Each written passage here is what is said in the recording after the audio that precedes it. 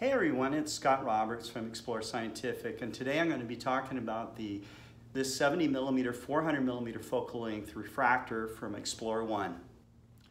What I have here is all the boxes. There's three main boxes, three main compartments. One's got accessories in it. That would include like the eyepieces, an erect image prism, red dot finder, and something called an accessory tray that can hold those eyepieces. Here's the optical tube assembly. This is the telescope. And then in this box over here is the tripod. And so it's a real fast setup.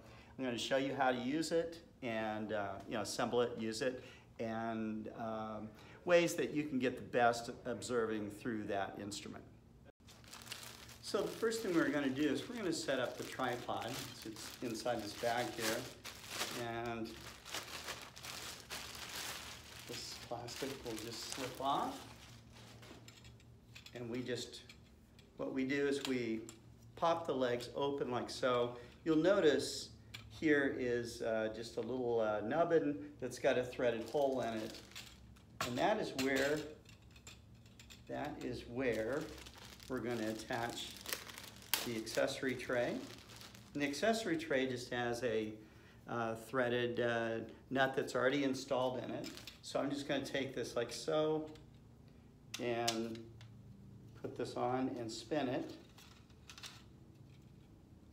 And there we go, we've got our accessory tray loaded on here. And this adds actually some rigidity, also a little bit of rigidity to the tripod, because weight of the eyepieces that are down there just kind of press down on the bottom of the tripod a little bit, and that allows us to get some more stability. Then what we do is we take the plastic off of the handle. This is sometimes called a pan handle, but there is a threaded hole on the back of this. And so when I thread that in, this allows me to lock the altitude or the up and down motion of the tripod head. And it's the tripod head where the telescope fits on. So you see when I loosen this, it's really loose. But if I tighten it, it can get locked all the way. And if I semi-tighten it, it's like I have like a clutch action, okay? I can move it still, but let it go. Then what we'll do is we're gonna put the telescope on. This is a 70mm aperture refractor. It's called a refractor. This is the first types of telescopes ever made. There's assembly of this is like super simple. In fact, this telescope I think is one of the easiest telescopes to assemble that's out there. So we just have this little notch here. It's going to fit into a little hole here. And you'll notice that I'm unthreading this knob, and when I do that and I slide in, it goes down all the way flat. Goes all the way flat up against the tripod head. And what I do is I tighten this down. This is kind of like a safety screw, and then there's a knob up underneath here and a threaded hole, and so this holds on the whole tube assembly onto the top of the tripod. Okay, I'm just going to leave that at half tension so that I can still move the head. Okay, this is the focuser of the telescope, and that draw tube goes in and out.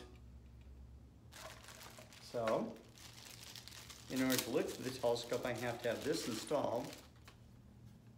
This is called a correct image prism. This makes the image right side up, left or right correct, so that you can do land viewing with it, but you can also do astronomy with it as well.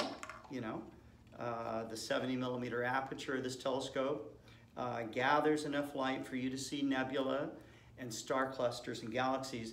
But to see those objects, you have to go out where it's really dark. No street lights, no lights on in the house, no car lights on, okay? It needs to be dark.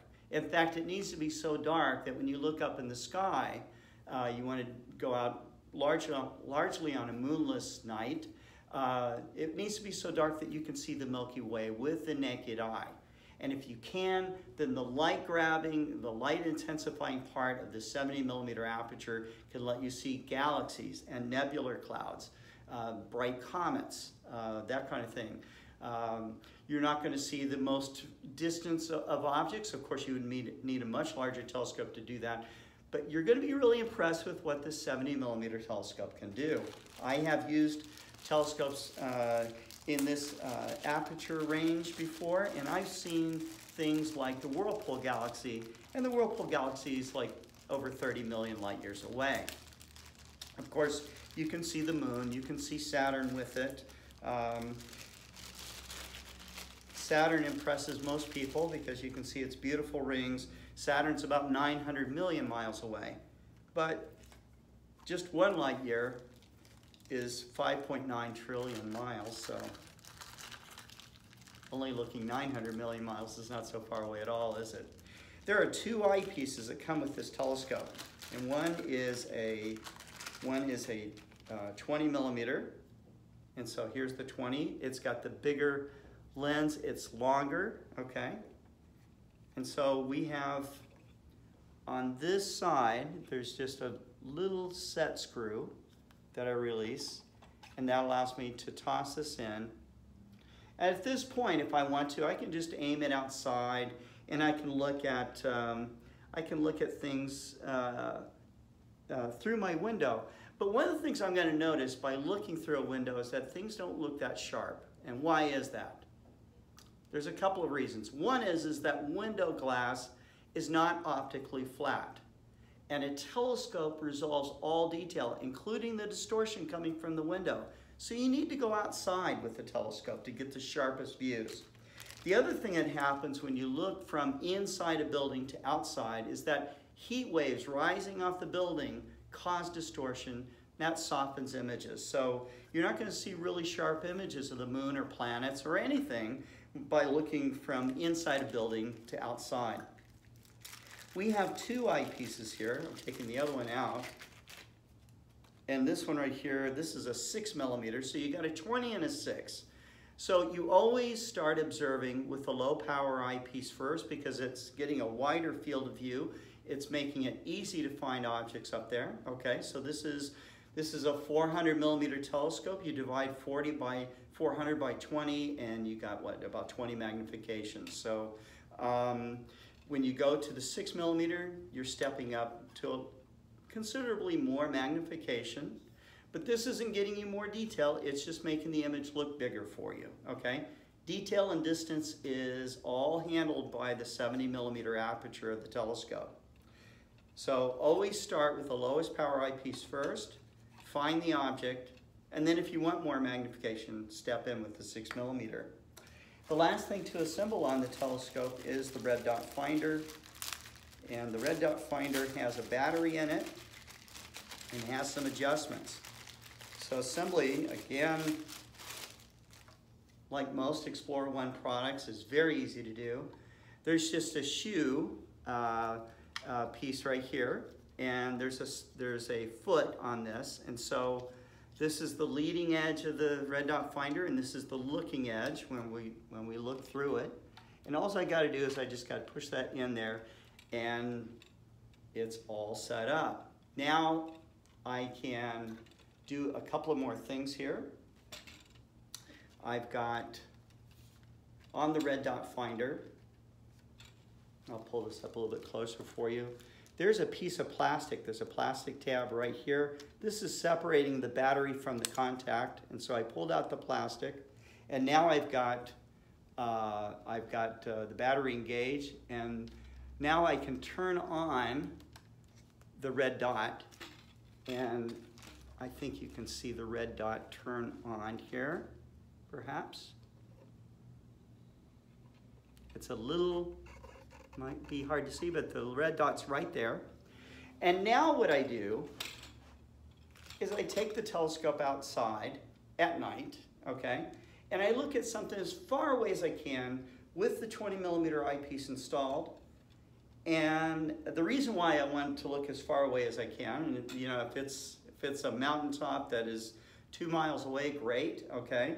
But I find the top of the mountain and I find a tree, and then what I do is I look through the red dot. Keep both eyes open, and when you do and you look straight through it the way I'm looking through it right now, what you see is a red dot. It looks like it's out at the distance of the object I'm looking at. I make sure that the mountaintop is centered, and then what I'll do is I adjust a little knob that's down underneath here. That raises it up and down, okay? And there's another knob here that moves it side to side. And by moving it up and down and side to side, I can place the red dot right over the tree. I might double check the tree, the red dot, okay, the tree, the red dot. It's all lined up, okay? Now I can point it at something like a super bright star. Of course, star is a lot further away than a tree at 2 miles away, right? So the angle, this parallax, it's called parallax, is a little bit different. So if I aim it at that bright star and I look in the low power eyepiece, the bright star might be a little bit off. What I'll do is I center up the bright star, and then very quickly I go and adjust the 2 dials there, get it right on the bright star, go back, do it a couple of times.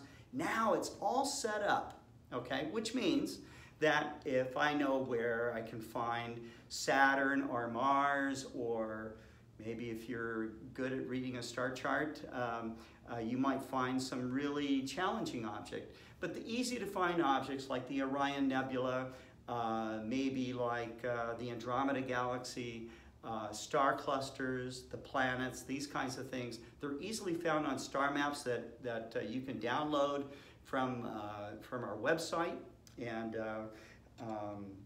you know, you can start exploring the night sky. So I hope that you find this easy to do. I hope you have a lot of fun with your telescope. Take my advice, take the scope outdoors, relax, enjoy yourself, because that's what it's all about, and explore the night sky.